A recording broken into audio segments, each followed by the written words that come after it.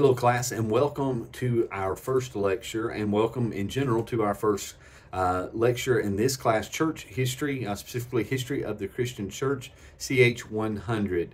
My name is Joshua Lynn, and I'll be introducing myself more fully in a moment. Let me give us our description of our course as we begin this course together. It is a survey of church history from the New Testament to the modern period. It will familiarize you as a student with the theological developments over the course of history. Emphasis is placed on main figures, events, as well as the development in church worship, teaching, and lifestyle. And so I hope that's a course you intend to join with, and I'm excited for this journey with you. This will be an intense 8 weeks for those of you that may be beginning your studies. Welcome to your journey of education or this phase of it. Spirit and Life Seminary has been a wonderful blessing to many as they have built foundations of their ministry at deeper levels, added tools to their toolbox, or whatever analogy you prefer. It will bless your ministry. I'm confident of it no matter where you're at. As I said, my name is Joshua Lynn, and I will take a moment to introduce myself. Over the course of this video, my intent is to be introductory to myself, introductory to the material, clarify some of the things maybe that you may be asking if you've read the syllabus, as well as general information. That will be the first video of this lecture to you. So first, again, as I said, my name is Joshua Lynn. I serve now today in the state of Virginia as the state bishop, or as we have traditionally called, a state overseer. Been there since September of last year, so still in my first year of this. We transitioned from pastoral ministry last year. God had blessed us in many ways through pastoral ministry, both as a senior pastor, several years as a youth pastor, also worked in state youth ministry and state youth work, as well as other state ministries over the years. And I've been blessed in that, and just honored and humbled to be serving where I'm at in the great state of Virginia. They have been such a blessing to my family and I, and have certainly been a great encouragement to us. And so more importantly than even ministry is my family. I am married to my wife, Chrissy. Now for this coming August will be 24 years that we have been married. And so we have 4 children. Our oldest is Camille. Ava is our next. Heidi and Elias. We range from college students to elementary school students. And so we're always staying busy and always feel as if we have 2 sets of kids sometimes. So we feel like the aging parents with young kids one moment and maybe younger kids with teenagers. But nonetheless, our family is our blessing. They are our strength, our encouragement, our fun, and just simply our overall life. All of the fun moments, the challenging moments, it's having family together that means the most to us. But we sometimes in these introduction videos or comments tell us, encourage you to share some things, and some of you have already done this in the discussion or either in the open general discussion on the main page. And so I would encourage you to do that. Tell a little bit about who you are, your ministry, your family, and maybe something interesting about your life that might be a blessing to others. One of the things I often say is my personal kind of favorite thing to do is I love the lake. That is boating on the lake. Over the years, we've done some water sports, some mild ones with our kids. That's always been fun. As a family, we've loved to camp over the years, and we've done that a lot.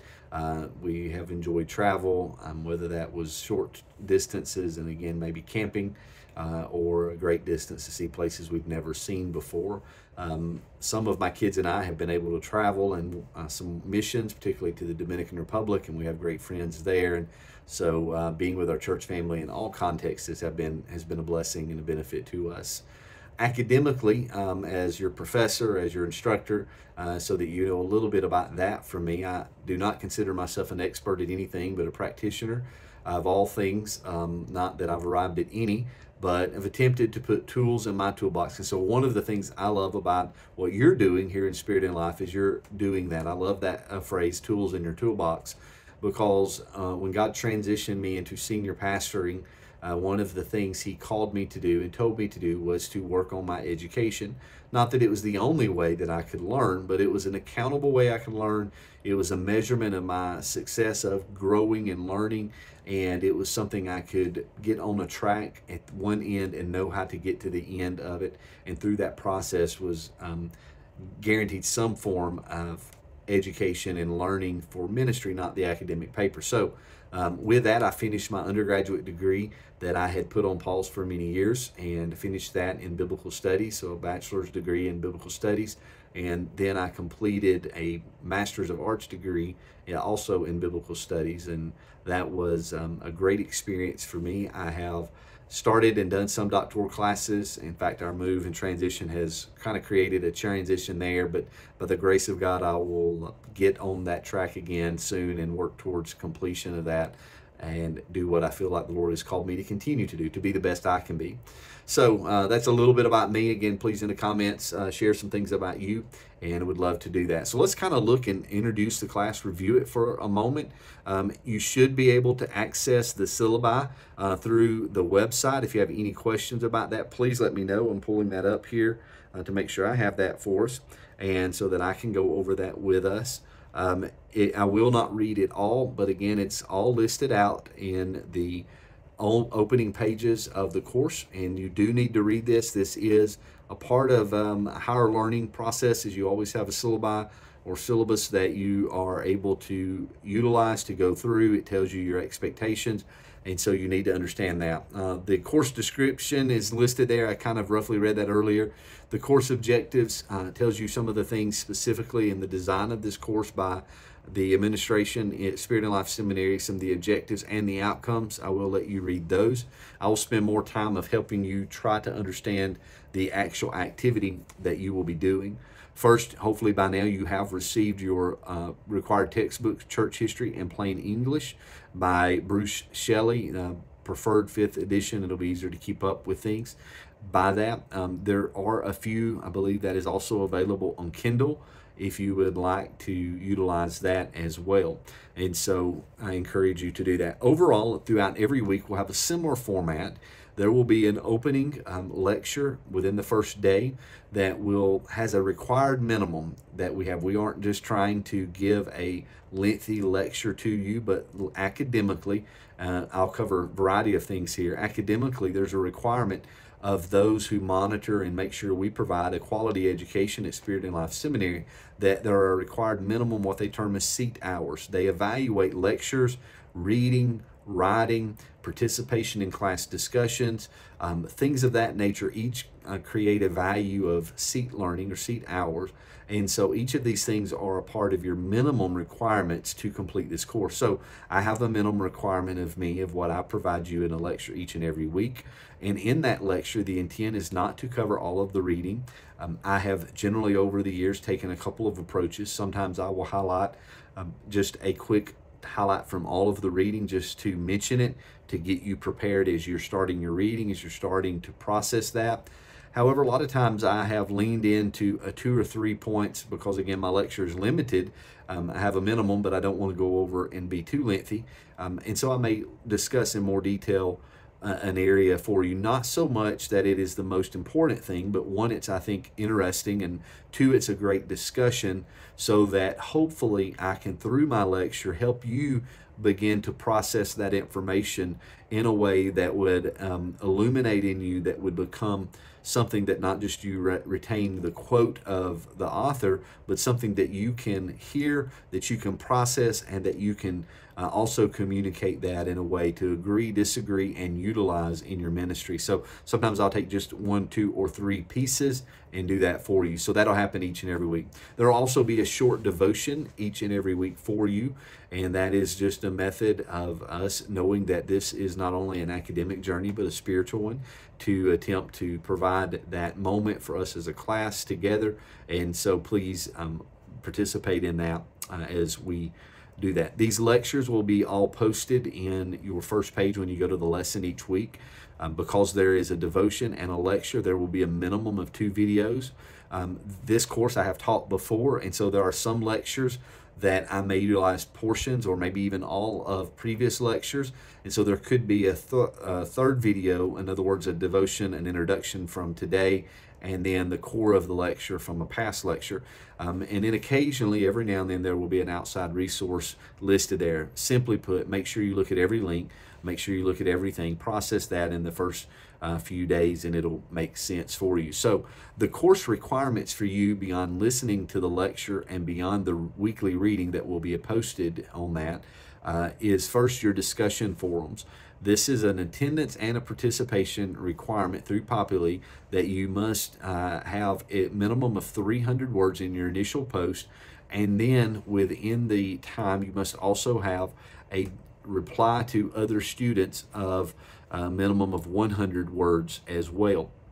And so this is a moment that is not intended for you to just simply say, I agree, brother or sister, that's phenomenal, great job. Certainly we want to be encouraging. We certainly don't want to be discouraging, but this is a class discussion, which is, where do you see things you could add to that? What are things you could contribute to that discussion, or maybe even mention, I also noticed in the reading this part, it relates to, you're adding value to the discussion. This is not an amen moment. Honestly, it's a little easy to do that, but please be careful that you participate and add value to a class discussion. That will be a benefit to you and to the other students in the class. And so this is something that you need to do each and every week. And so each discussion question series I give you will be different. Some will give you a list of questions to answer. Some will give you like maybe 3 categories, and you pick one from each category or each list. And so read the instructions of the first few sentences. This is important for you to do the right questions. And this is something that you need to do. Again, engage in that. I am more gracious in those early weeks of all of the writing and all of the assignments, because I understand some of you are just beginning your journey. Each of you are at a different place. And so I want to give you an opportunity. So listen to some of the feedback that we attempt to give. And I hope that your writing, regardless of my feedback, you continue to grow week to week in that. And so do that. Also, you have another weekly assignment that you will have each week, and that is a weekly test. If you've been doing Spirit and Life courses, this is a new component, and I'm still working towards this as well to do it well, but this is something at the end of the week you will be required to do. It's a series of questions. We have a minimum number we provide. There will be often 1 or 2 essays included, as well as from multiple choice, true and false, simple answers. These will come from your textbook. It is an open book test book. You have a minimum, I believe it's an hour and a half that you have to complete it in, so you have to be familiar with the text. You have to know something of what's going on. We're not going to make it overly complicated, but I'm also not going to make it simple and easy every week. You have to know the text. You have to be aware of it. So again, that's not to make it hard. That's so that you are learning from it and not just quoting things in it. At the end of the course, you have your church history analysis final paper. This paper is 5 to 7 pages, and it will be on a major figure that you choose through Christian history. And you have the option of either finding someone from the early Christian period to the Middle Ages, or a Christian figure from the time period of the Reformation through contemporary times. And so as you look at this is the content must include the description, which the details of that is included in the syllabus, analysis, comparison, and construction. Read the details of the syllabus to know more about those. Later in the course, we will talk some about it as well. Your grades are overall 35% of your discussion, 35% of your weekly test, and then 30% of your final paper. And so that sounds like a lot maybe to some, but it certainly is doable. One thing that both in your final paper and your discussion that I find is difficult for all of you, no matter where you're at, but certainly our preachers and teachers that are in this, we sometimes write as if we're preaching. Certainly there's some similarities, but this is not time to preach me or another classmate a sermon. This isn't time to say it reminds me of a sermon I preached, etc. One, that's a lot of words that you're writing that are unnecessary, but 2, you're engaging with a text. You're engaging with this academic source. You're listening to it, letting it make an impression upon you then taking the knowledge it has given you and the other things you have studied, and then speaking into it's not just an academic, but it's an engaging conversation. And so don't sermonize your writing. Think through it, look at it. You may eventually develop it into a sermon. It may be a great resource for a sermon. That is wonderful. But this is not time to say it reminds me of this passage and articulate the meaning of that passage and then tie it back in. This is church history that you're going through. For this course, your instruction is your textbook. So use that, quote that. Certainly you get to quote it. You can't just say, I agree with it. I need you to engage. The highest level of learning in many respects is when you hear something, you retain it, and then you can articulate it in a way, not just to be agreeable, but to be applicable to others in that. Let me also mention a couple things regarding things such as late work. Again, I told you I would be early in the first few weeks of your writing. Certainly that needs to develop. Late work is a little bit beyond my control personally. It's through, again, having credibility as an academic institution. If by the end of the first week it's not submitted, your discussions are not submitted, then it's a 0. I cannot go back and change those, and you will be locked out of the discussion questions. You have to make your postings in the period of the discussion that is had. And so please do that, or it's just a 0. There's nothing I can do.